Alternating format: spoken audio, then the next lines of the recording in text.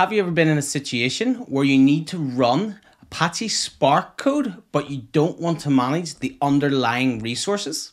Then Amazon Athena's Spark engine could be the solution for you. Amazon Athena's Spark engine allows you to submit Spark code in the form of notebooks without having to manage any of the underlying resources. It's fully serverless and will scale to meet your compute demands. There are a list of limitations currently, which I'll supply in the link down below because these are ever changing. But don't worry, in this tutorial, I'm going to show you how you can set up Amazon Athena's Spark engine from scratch and get going with code in a notebook. As always, all the resources are made available for free that I use in this tutorial, linked to the GitHub below. With that being said, I'd really appreciate a like and subscribe to the channel because it helps me out. And now let's jump onto the console and get on with the tutorial. Okay folks, that's me logged into the AWS console. For this entire tutorial, as I pointed out at the start, I have created the GitHub that has all the resources we need, including the data and the CloudFormation template that's going to do some setup work for us. That setup work that we're going to carry out in a little second is in the setup section of the README. It's going to create the S3 bucket, the Glue database, and the customers table in the Glue database that we're going to use throughout this tutorial to run our Apache Spark jobs in Athena. So the easiest thing to do is just to go to code on the right hand side, and then I download as a zip, so I have it locally. You can see that that's now downloaded. I'm going to double click that download and it will open up actually on my other screen. So I'll drag that across. And as you can see, I have the files now locally ready to go. So I have the data file that has customers in it right there. I have that YAML file of CloudFormation that's going to be needed to do the setup work for us. And we have the README. I will be working off the README on the web page the entire time.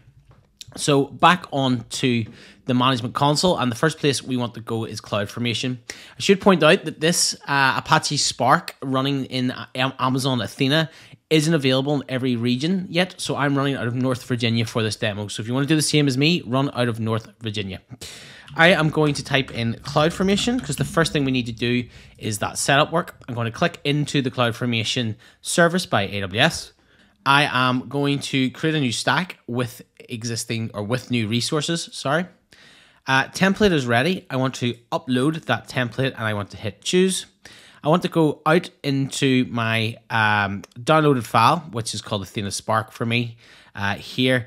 Then I want to go to that YAML that we downloaded. So I'm going to click OK on the YAML. I'm going to click next. It's going to ask us a name for the stack. So I'm going to call this tutorial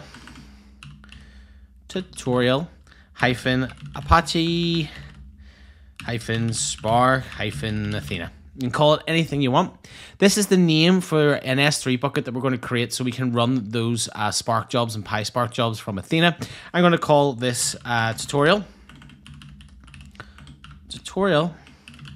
Athena Spark Johnny Shivers. Now, remember, your bucket has to be unique in the entirety of AWS, so I usually use my name to make that unique. I'm going to hit next.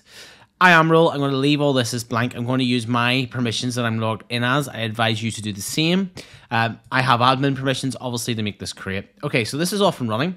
This will take a few minutes in total. What it's doing, as I pointed out earlier, if I just go to the setup work section, you'll see that we're running the CloudFormation template. This will create the S3 bucket, the Glue database, and the customers table where the data will reside.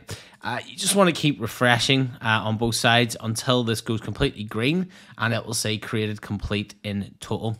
I'm just going to pause the video here and then we can pick it up once everything is green and we can upload the data to that S3 bucket. Okay, after about 60 seconds, if you just keep hitting these refresh buttons, you'll see that everything goes green and it's completed. The next thing you need to do is go to this outputs section, this resource section. And what we're looking for is the name of the S3 bucket. So down here, you can see that the S3 bucket exists. I want you to click that and it's going to take us to that S3 bucket.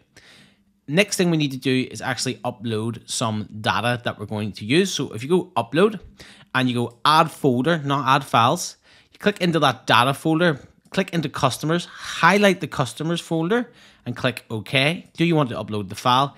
Yes, I do, and I want to upload. This will take a few seconds, nothing more than that. There's not very much data, it's just for the purpose of this demo. You then want to hit close, and as you can see, inside the bucket that the CloudFormation template just created, we have a folder called customers, and if I click in there, we have a customers.csv.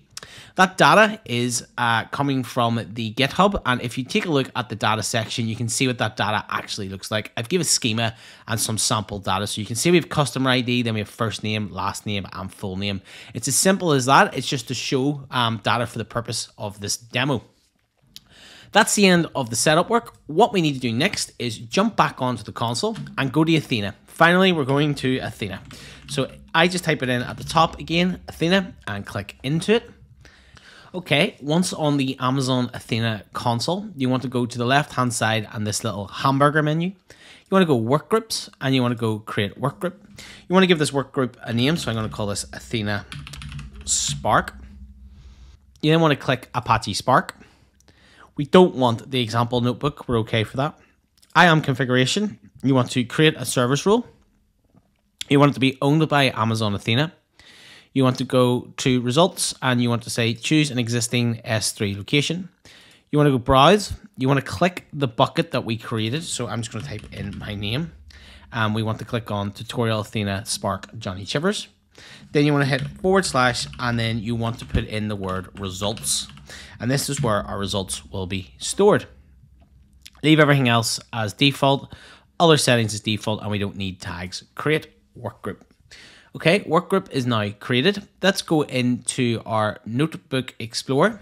Let's select the workgroup that we just created from the right-hand side, and let's say create notebook.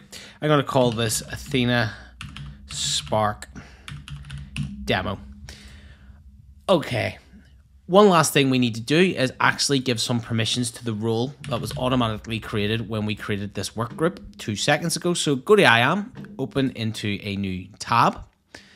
Go to rules. Thinking about it.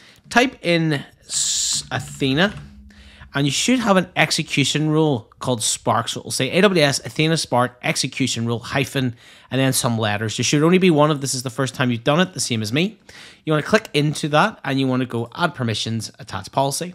You want to type in glue and enter. We want to go down to these manage policies here. So I'm going to add this one, service notebook rule. I'm going to add the glue service rule. I'm going to add full console access as well. And I am going to leave it at that. So those three, service notebook rule, service rule, and glue console full access. I want to hit attach policies. Policies have been attached to role. This gives us this gives permissions for us to then carry out the work we need inside Amazon Athena. Back into Athena, that should be started. I'm going to hit this X down. We then want to jump onto the GitHub, which I'm going to bring across to make this simpler. And the first thing we're going to do is show the databases. So if you remember when we were on the Glue console 2 seconds ago, inside databases, I have 4. You may have less, at least 2. Usually the default will be there. And then the one that we're going to work from is this Athena Spark tutorial. Again, this isn't a demo on how Spark works. This is actually just to show you how Athena works with Spark jobs. So to show you what I did there, actually, I just copied that from GitHub and then I pasted it in. So that's what I did, copied and paste and run. This will go off now and show us databases from the Glue data catalog. I have 4. You should have 2 at a minimum. You can see that there's the Athena Spark tutorial and the default. So now we're using Spark to access our Glue data catalog.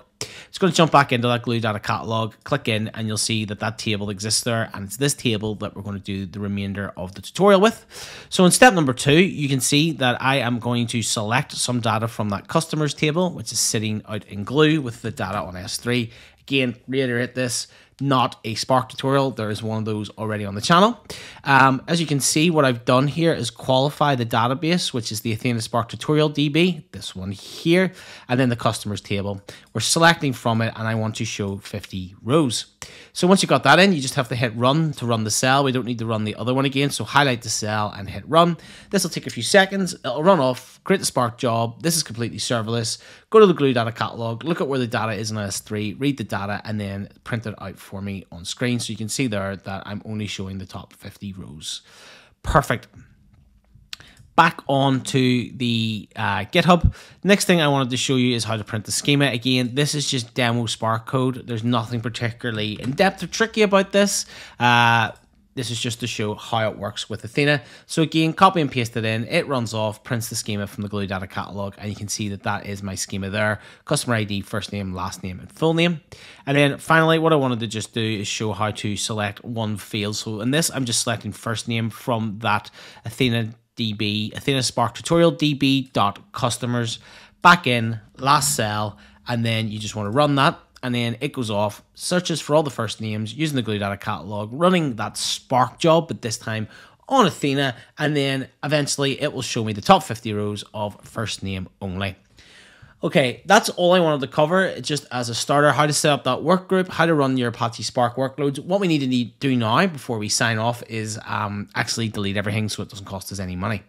So what you want to do is go up here and you want to say terminate the session. That's the first thing. So that's the session terminated. It's thinking about it. It's thinking about it. It's thought about it. Then you want to go to Notebook Explorer. You want to highlight the notebook that we were working in and make sure you're in the work group if you can't find it, and then hit delete. Then it says, do you want to delete this notebook? The answer is always yes. So type it in the name. Notebook is gone. You want to go down to work groups. You want to highlight the work group and you want to say delete. Then you have to do it in this order because there's dependencies on the delete. So that's all of that then deleted. And then finally, if you go back into the CloudFormation console, which I appear to have minimized. So I just want cloud, type that in wrong, CloudFormation, click onto it, loading, loading, loading. It's the Apache Spark one that we want to go into, and you want to go to delete stack, and this will delete all the resources that we created. So that's everything from me, guys, for this tutorial. Hopefully you found it interesting. Please like and subscribe to the channel because it really helps me out. And if you haven't checked out already, there is the website johnnychivers.co.uk where I make all this information for free. And until next time, folks, thanks for watching.